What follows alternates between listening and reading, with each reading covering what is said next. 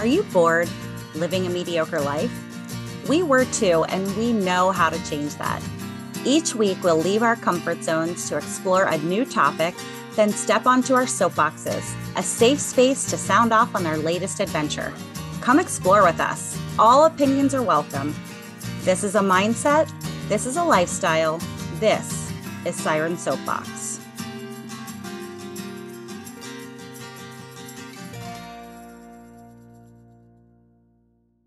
Hello and welcome, fellow explorers. Thank you for diving in with us today. Our mission is to explore beyond comfort zones. Looking to take the first step outside of your comfort zone? Check out sirensoapbox.com for easy ideas you can dive into, like our blog, magazine, Eventbrite classes, and movie club. Come explore with us. Also, join us in welcoming Siren Sarah as an American citizen. Woohoo! Woo! Welcome to the country, Sarah. Well, thanks. The late, great Isaac Newton once said, "A body in motion stays in motion." Now, he was talking physics of objects, but the same could be said about our bodies. Move it or lose it, so to speak.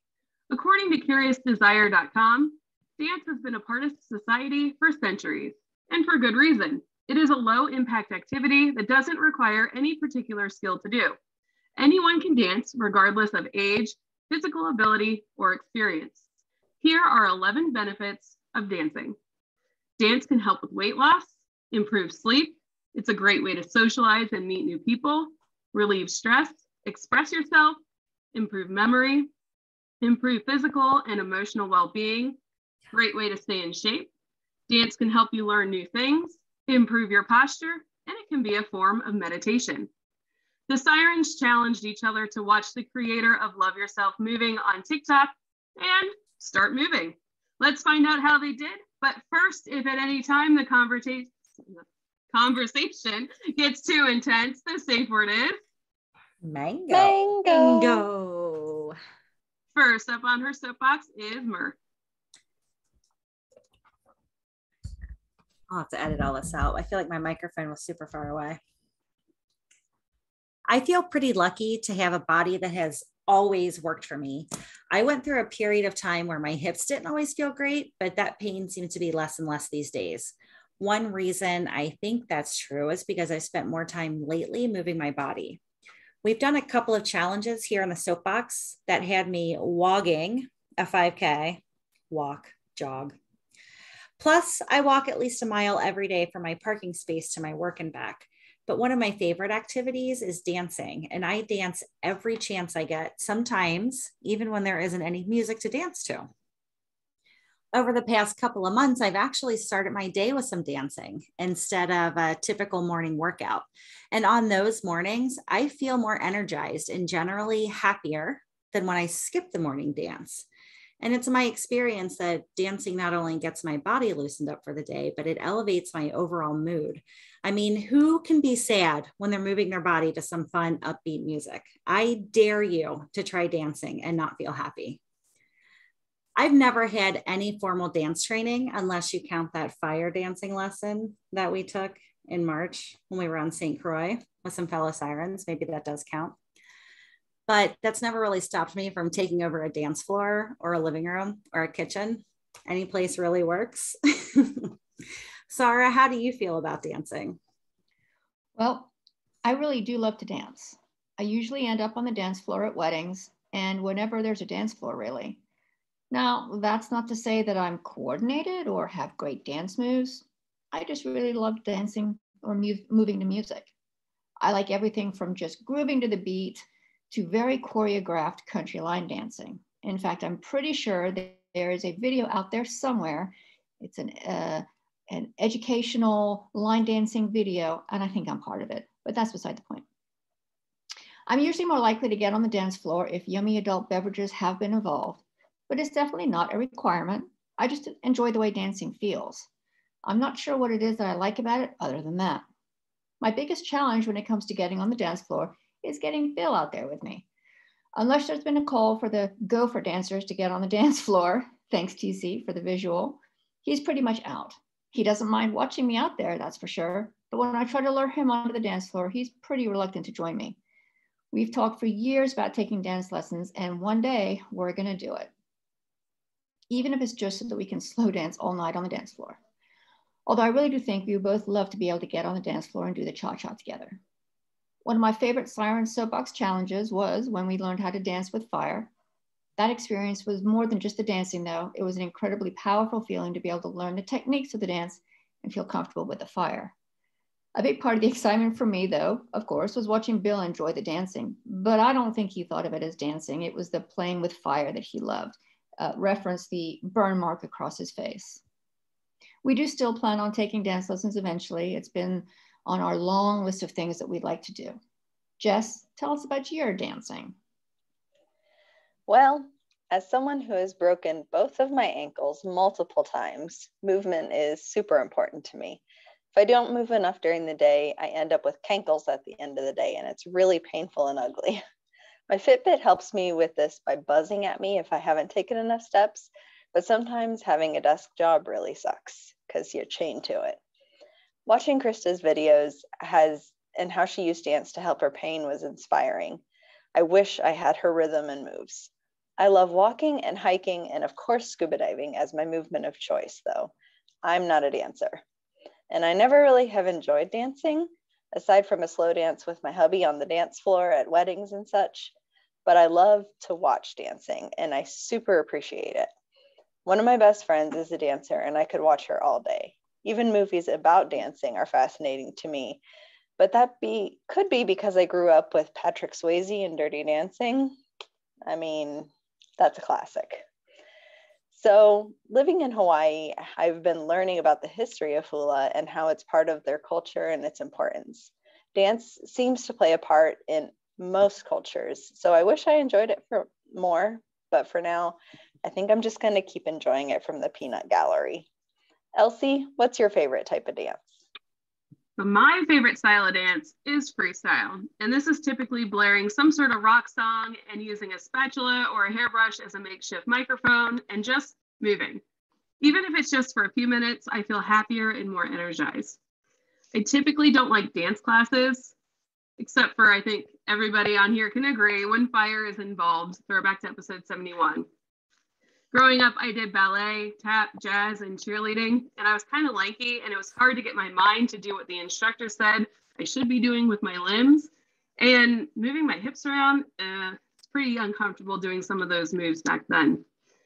I always found myself looking at everyone else to make sure I was keeping in step, and I especially felt lost if I had to make up my own dance routine. I can still remember the opening portion I made to Billy Joel's River of Dreams because I spent so many hours in my basement practicing over and over again because I could not for the life of me even remember my own dang routine. Spoiler alert, Napoleon Dynamite had a better number than me.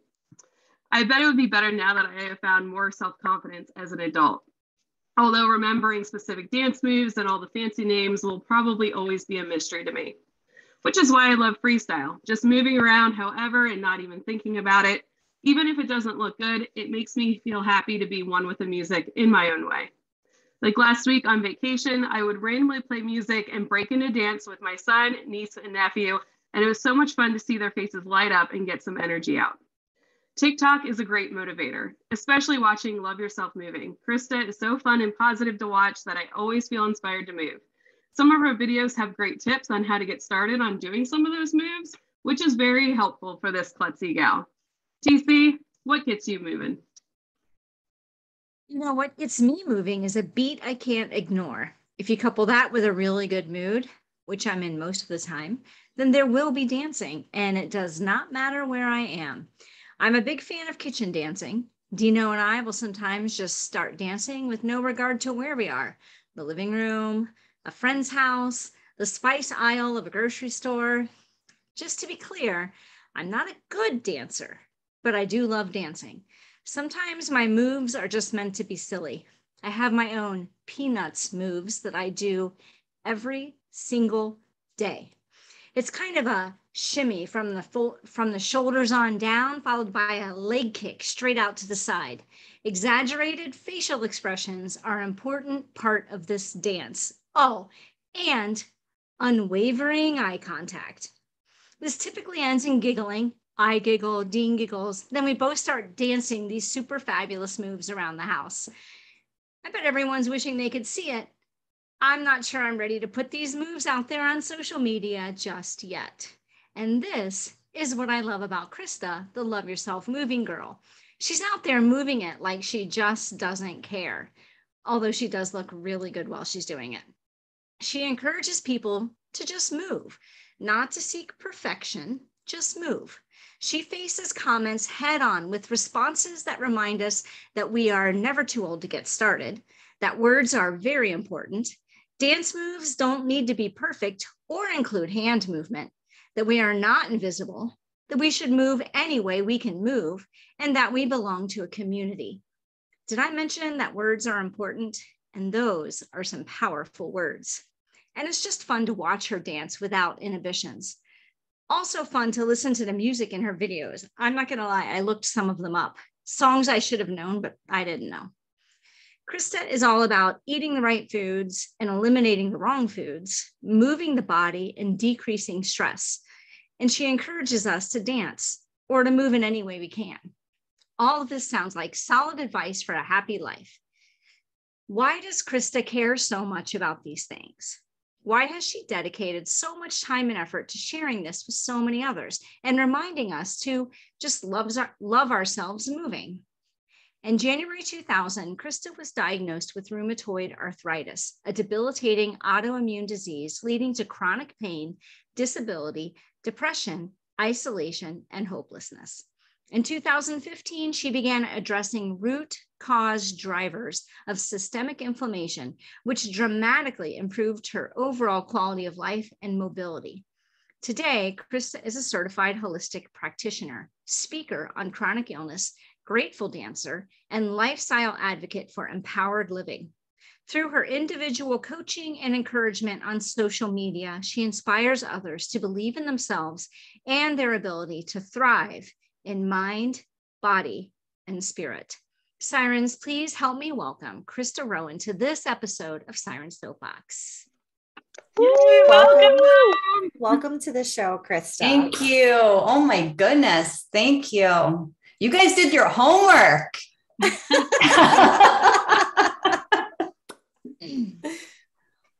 Krista, I'm curious. What got you started down the path of movement and dance? I have to tell you, TC, I have moved and danced most of my life. So I'm one of those kids that was just doing whatever on the front lawn, right? You entertain your parents or just for the sake of moving.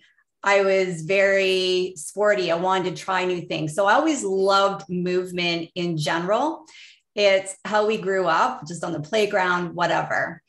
And because I was a teenager in the 80s, when a lot of, let's back up, the 70s was a disco and funk era, right? So we were all into that, and roller skating was huge in trying to get those beats and the groove. And then we hit the 80s, and the 80s music hit. You start sneaking out to the clubs and figure out what that's all about.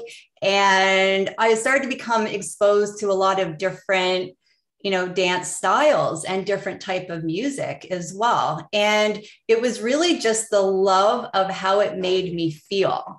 It wasn't really that I was trying to learn specific steps. I just wanted to experience it all. And I naturally just moved in how I felt it. Fast forward, and I did that most of my 20s as well. Fast forward to 2000 when I turned 30, and I was diagnosed with rheumatoid arthritis within 24 hours. I went from a very athletic, capable, moving person to not being able to get dressed or put my shoes on the next morning. Now, it was incredibly profound because I thought I was having an allergic reaction. I didn't think that it was going to be this lifelong struggle now of trying to not just regain movement, but sustain movement. And movement became something that was an incredible perspective shift and something I vowed if I ever got back, I would never take for granted again. And that's really how it lined up. It's always been part of me. And then I lost it, and there's been a request to regain it. Now, with that came, of course, less pain. I wanted to be less fatigued. There's a lot that came with autoimmunity that I also wasn't expecting that made moving a challenge. But when I looked at what I wanted that end goal to be, I wanted less pain so I could move. I wanted, more energy so I could move.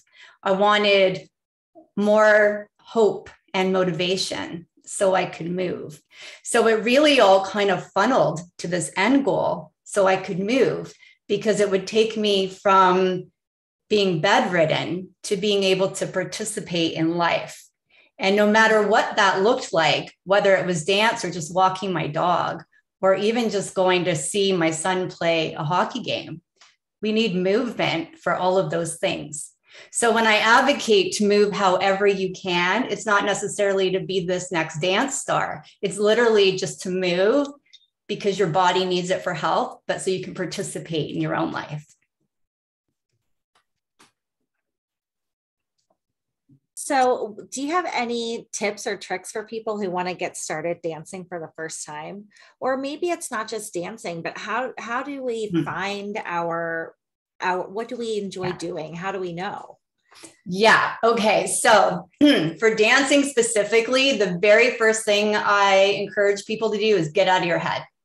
So many people get stuck in this comparison of having to do specific steps or dance a specific style and be accepted, or be in some performance mode of having that be validated somehow. And I loved what TC said, and just like dancing in her kitchen, because I'm such a kitchen dancer. But it's really about just feeling and experiencing your own body, not comparing what somebody else can do, because all abilities are different, but really getting out of your head, letting go of that expectation of yourself and what you believe other people have of you, and then just moving. Like, even if you were just to sway to your favorite song and feel what that feels like, right? Even if you do a step together, I often say like a step together with your feet. I can't get up and show it without showing it. But if you do a step together, okay, so if you're just shifting your weight right now in a step together, throw your body into that. You're still doing a step together. Add a twist. You're still doing a step together, right? There's all these layered moves that you can do once you have a foundation, that you can build it up, and you're dancing. And I loved what you said about dancing is just moving to music, because that is exactly what it is. Yes, there's formal ways to do that, but it literally is just moving to music. I try to tell Bill that all the time. Yeah. Yeah. And don't you find, you were talking about a wedding, don't you find that people, maybe there's a little bit of beverage involved, but don't you find that at a wedding, people just kind of let themselves go? And although there may be like that guy's like all over the place, or that woman is all over the place, don't they look like they're having the best time? Right? Yeah, so we are. Always, right? We always hear that cliche of dance like no one's watching. And I always reframe that as dance like you don't care if they're watching. Right? I love that so much more. Yeah. Yeah. It's get out of your head for sure. So I'm writing that down. I know. I was just thinking the same. I'm writing it down too. Everyone's going to use it on their meme this week. Right. So those of us who do a meme. Yeah.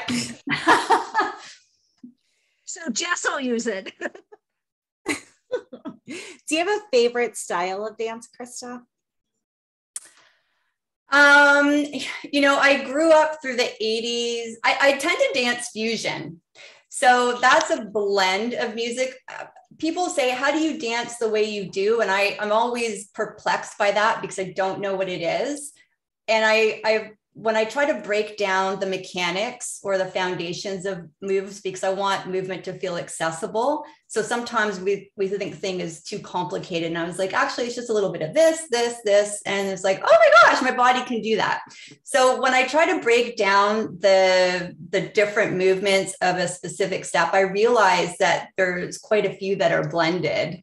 I would say those blended styles would be maybe a Caribbean dance hall.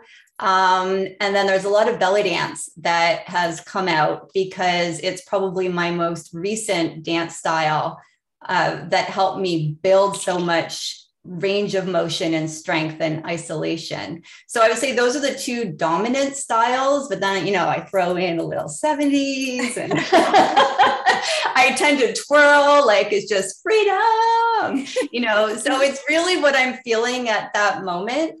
But for choreography, I say I would innately kind of hear the rhythms of a Caribbean vibe, and then belly dance just because it was so practiced when I studied it. So funny that you're saying that, because I was going to say there are a couple of your videos where I feel like you just need to move on down to the Caribbean because you have the Caribbean moves. Yeah, I love it. I was very, very fortunate to be exposed to a lot of Caribbean culture and music, and to be able to share in that and just to feel it it's been wonderful.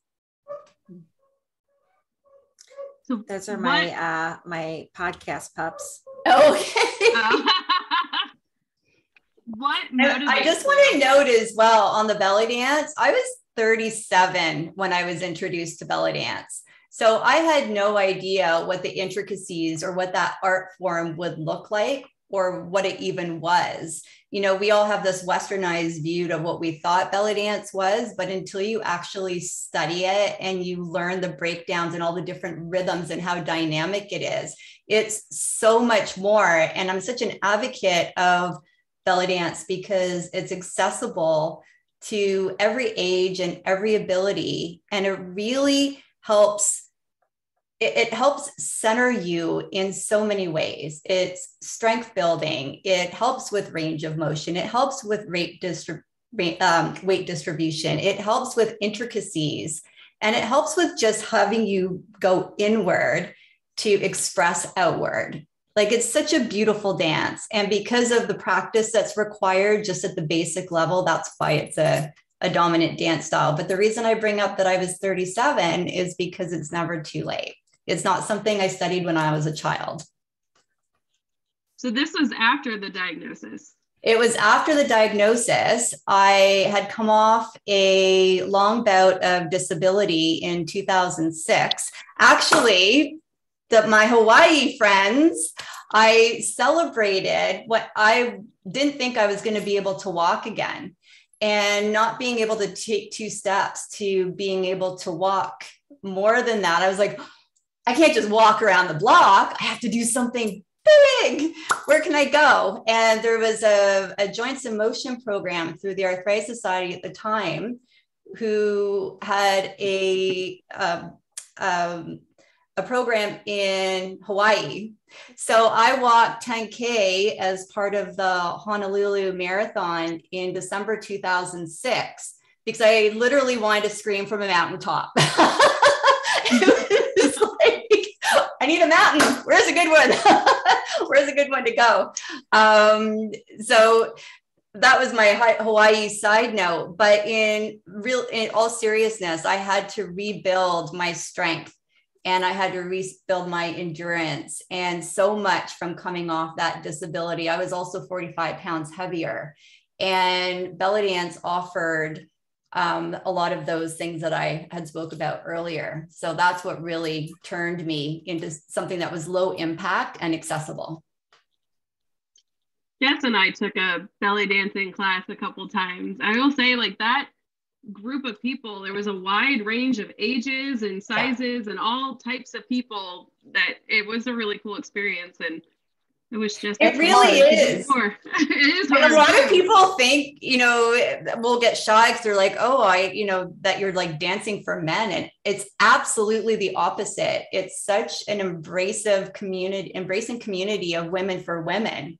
You may not even see a man in your dance journey. You may just stay within that women community and, feel the safety and the expression of that. So it's definitely something to kind of reframe if you have that perspective of belly dance. It's incredibly beautiful. There was a lot of floor work that I wasn't expecting either, like just sitting on the floor and working those ab muscles that I was not expecting. So you really could just really? Okay. Sitting down. Yeah. And figuring out how to move certain ways without moving other ways. Yeah, the isolation. It's hard. The isolation's hard. It does take practice. Yeah. So what motivates you? Like, getting started is the hardest part, especially if you are in pain and stiff. Like, how do you get inspired to get moving and get to your end goal? It's really around the possibility, and it's really about the hope. When you're in a dire state and you're not feeling it, your day sucks, you're hurting, you're tired, and you don't want to think positively, right? You need something to kind of give you that extra push. And for me, that's always been hope. Well, it's been reframed to hope. I wouldn't say it's always been hope. I would say my new way of thinking, my new mindset shifted toward hope, so that I didn't become defeated. And it was really just being kinder to myself, that every day was going to look different, and being okay with where I was at that moment. So I think we're always pressured to be operating at a 10, to be excellent. And you know what? Sometimes I was a 3. I was a kick-ass 3. And sometimes I was a 6, and I just was motivated to be the kick-ass 6. And I was a lot kinder to myself that those variations were going to happen and existed. So it was really just being motivated to whatever that capability was of the day, and not putting so much pressure on myself that I had to constantly, be operating at optimum. So how long did it take you before you started feeling the benefits of your dancing? And I guess, when did you really start focusing on like daily movement, and how long before you noticed the benefits of that? So it's been progressive. So I've had rheumatoid arthritis for 22 years, and it's been variable over that time. I would say up until 16 years in. And then that was really the turning point for me.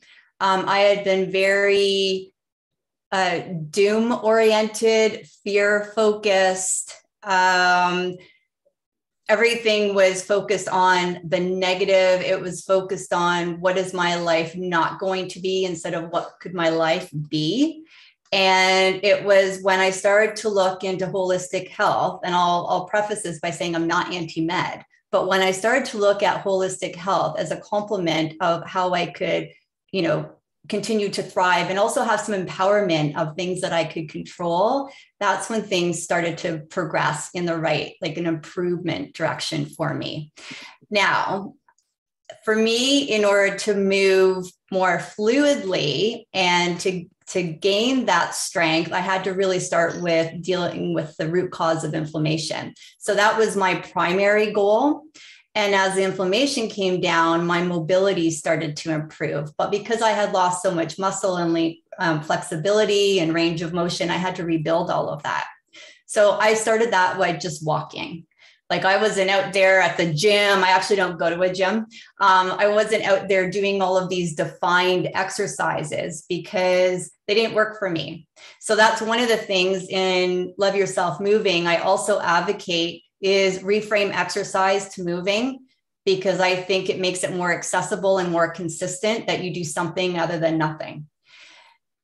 When I really started to gain traction toward dance, I would say it was honestly 2 years ago. So if you look back at my early TikTok in June 2020, when I joined during the pandemic, the early days of lockdown, it was initially just because I wanted to escape the news, but the movement and the dance trends really pulled me in. Everyone was jumping and shuffling at the time, and there was no way I could do that. But I wanted to just move to the music. And if you look at my early on TikToks, they're very different than what I'm doing now. But it's because of my love for that movement. Motion is lotion, and the consistency of just that love for movement every day.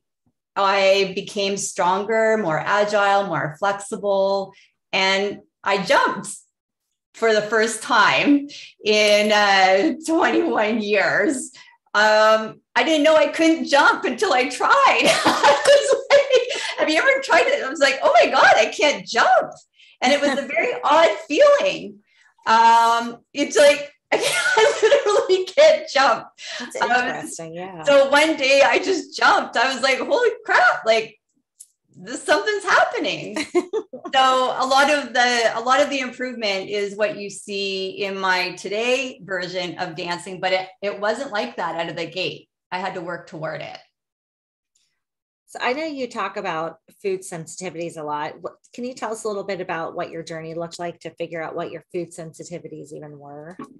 Yes. So I had to first even comprehend and acknowledge that food sensitivities were even a thing and even existed. And to not normalize bloating, and to not normalize pain, and to not normalize headaches and fatigue and all of those things. Oh my gosh, I look 6 months pregnant after I ate a pizza. Ha ha ha.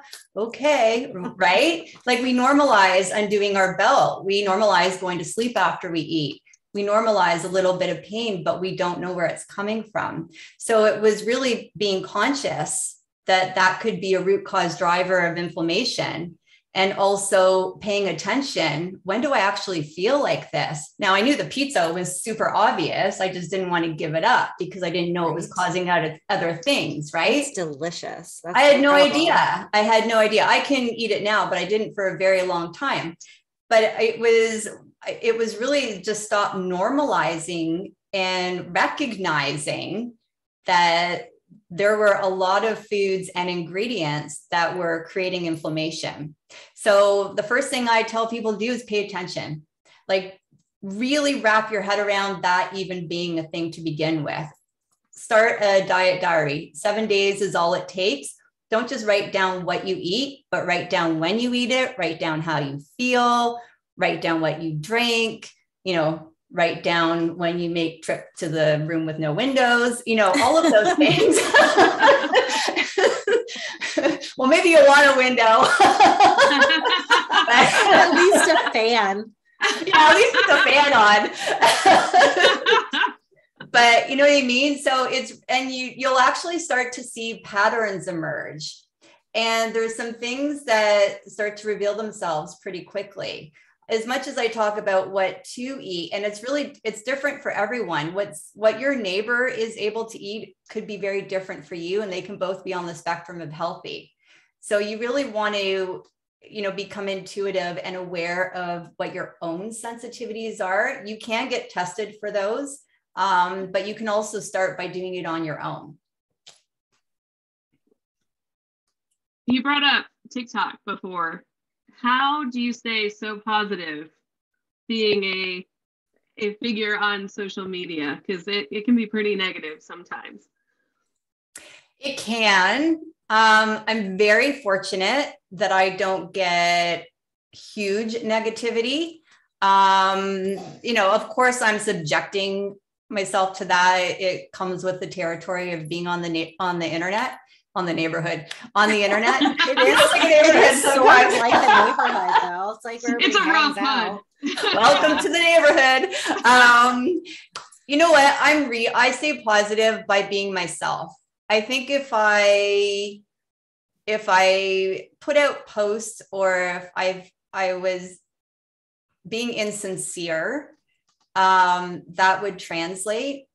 So I'm real. I have posts that are talking posts where I'll address things. If I do get something negative, some negativity is just troll negativity, and it is what it is. I honestly don't take any of it personally. So that's number one. I stay positive by understanding the source, right? And that's an easy block. Some of the comments that I get are negative in nature. I use them as educational opportunities.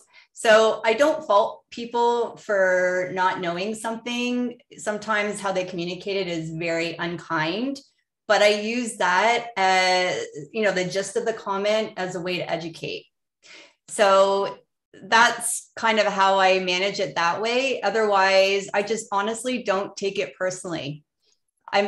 Maybe it would change if there was more. I'm not even going to wish for that or, think of that as a thing. I just try to put good energy out and I hope that that's what comes back.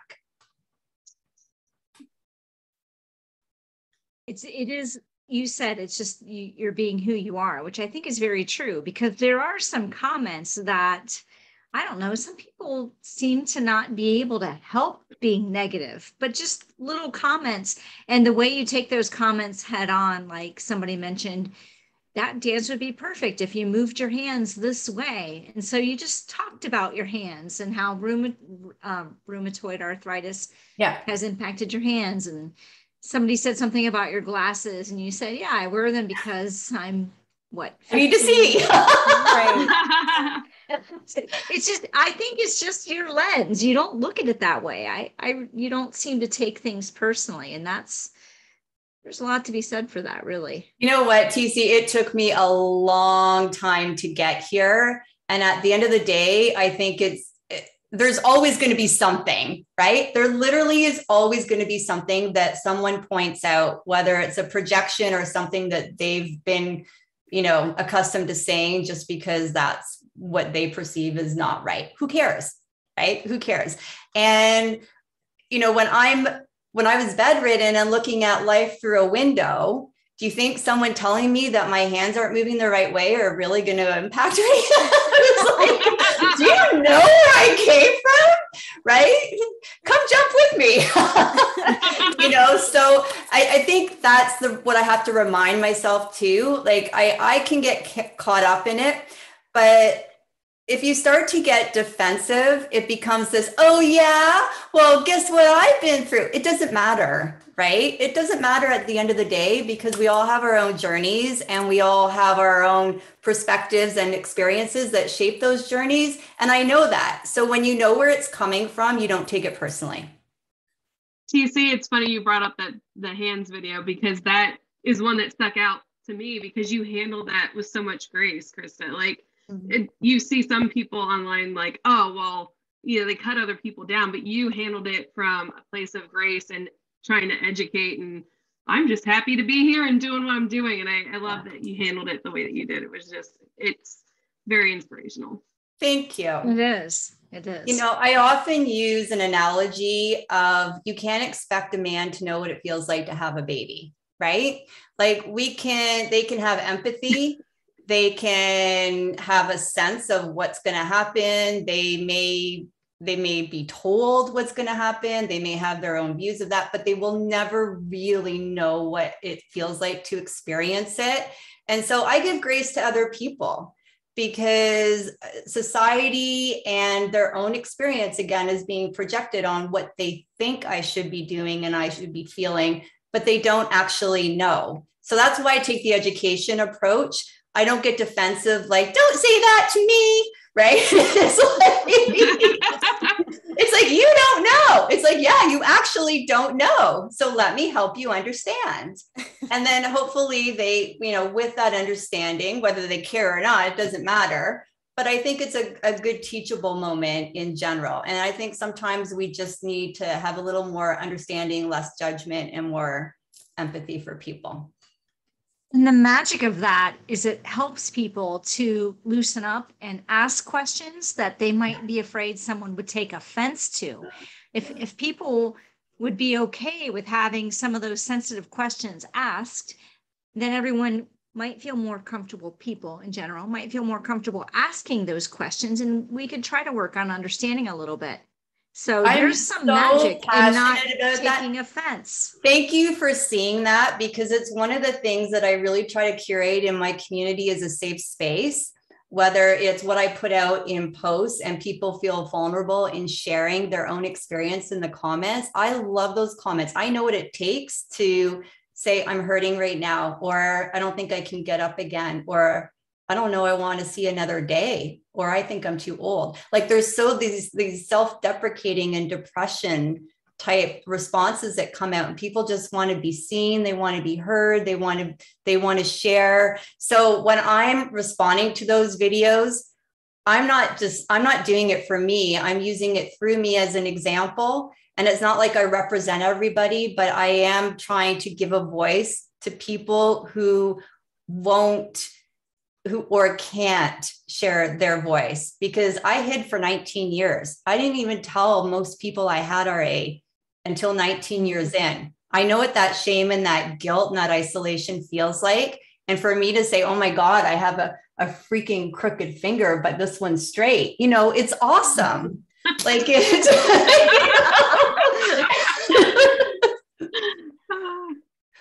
Everybody needs to tune into the YouTube video for that one. Right. It's like hearing and badass all rolled up into one. So do you have a favorite story from someone that you've motivated to get moving and maybe feel a little better? I don't have one that stands. Do I? I do have one. In general, I'm very fortunate. It's incredibly rewarding to have people realize their own potential and their own abilities. And I've done a lot of cheering for you posts of people saying, oh my God, I haven't moved in 20 years. I haven't danced in 2 years. Oh my gosh, I thought this about myself and now I found this joy. So those are incredibly rewarding comments. But I think the one post that really stood out for me, I did a post 2 years ago. I think it was in August 2020. It was one of the most vulnerable things I've ever done for myself. At the time, I had a finger drop and I wasn't moving. I was more or less just walking on the spot. I could put my hands up a little bit. My fingers were dropped. So my hand looked like this as I went like this. And I couldn't jump. So I was trying to show that I can still appreciate and express dance through movement to music without having to do all of these trend dances. And a lady duetted me, which is a side-by-side dance in TikTok, in a wheelchair. And she said, I can't jump either. And she said, thankfully, I have my hands. My legs twitch and they're my disco legs. It was that sort of thing. And I had reposted that on my Thanksgiving because I was so thankful for her perspective on that, to really show that movement comes in all bodies and in all ways. And here we were as two people who seemingly may not be the best dancers, but we were given it. Right. So I think that one stands out to me the most. That's awesome. That was awesome. So what is on the horizon for you? Any projects in the works? I do. I have a couple of projects in the works. So I am a speaker on chronic illness and disability. So I have a couple of those engagements coming up. I am working on a program to be downloadable so that it has further reach and access for people who are wanting to know more about anti-inflammatory living and holistic health, which I advocate for anyone, whether or not you have a chronic illness or not, but just as, thriving in your own life. I can only be one person and do so many consults. So that's a way for reach, and looking to work with brands who align with my philosophy and things that I believe in as well. So I'm very keen on being as sincere as I can, but also, to provide as many tools and strategies and options for people. Krista, before we go, I need to know about the roller skates. They're always in your living room. And I just need to know, do you roller skate? And do you have advice for stopping while you're on a pair of roller skates? Yeah, so the roller skates they're the 4 wheels, right? They're old school. And I grew up on roller skates, and it was something that I did even when rollerblades, like the inline skating came out. I was like, nope, these are my skates. These are what I'm going to live by. And when I was diagnosed with RA, they went by the wayside. I just was not going to get on skates again, not just because I couldn't even get into them, but fear of falling. So as I regained my balance, one of the most greatest moments was hitting order for new skates. I was like, oh my gosh, it's been so long. Can I even do this? And, I went out, and I tend to stop with a twirl and a stop. So maybe not, I don't suggest looking for grass because you'll end up running. If you have coordinated balance where you could put your toe down on the stopper a little bit to drag, but maybe just go to a rolling stop. And then I tend to do a turn and then back stop. All right. Well, I just have to perfect the twirl then. That's all. I can see a face plant on my end if I put my toe down. But yeah, that tends to happen. That's what I'm worried about. That will like propel a twirl just by the immediate stop. Yeah. Well, we want to leave our listeners with a challenge this week to dance for at least 15 minutes in the morning to get your day kicked off. I'm telling you what, I love my mornings after I've gotten some dancing done. And let us know how it's going, of course, by using the hashtag Siren Soapbox and maybe the hashtag Love Yourself Moving on all the social medias. Krista, thank you so much for sharing your story with us. Do you want to tell our listeners where they can find you? Yes. So I am Kickra, Kickra, stands for Kick Rheumatoid Arthritis 18. So Kickra 18 on TikTok is my primary social. And then I'm also Kickra 18 on Instagram, which has a little more health-oriented, expanded commentary. So those are my 2 primary socials right now. Great. Sirens, thank you for sharing your dance experience with us this week. And thank you, fellow explorers, for listening to this episode. We'll put a link to Krista's TikTok and Instagram pages on our website so you can easily find her. And you'll find us at www.sirensoapbox.com. There you'll find links to our podcast and our YouTube channel. You can even learn all about the sirens. I think Sarah's going to do some editing on her bio in the near future. And you can even score some sweet Siren Soapbox merch. Nice. Like this can koozie. Yes, or those mugs. I have a water bottle too. It's pretty sweet. So we appreciate you tuning in. And until next time, dive in, stay curious, and be happy. Yay!